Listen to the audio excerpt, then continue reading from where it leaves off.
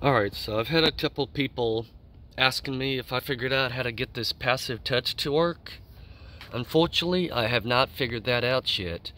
I am in the process of still working on it. I will have to reflash the BCM software because there is a block that is for the actual passive touch, and mine is missing the block. Therefore, I cannot enable it or disable it. It just shows it doesn't even have it.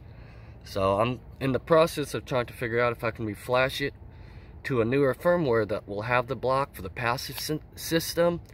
Therefore I can enable it, therefore it will start to work. But I've had a couple people ask me about that, if I figured out how to get this to work.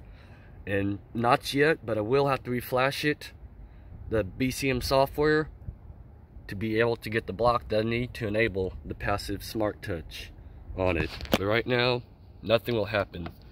Grab the door handle, nothing. So that's just a little update on the passive touch.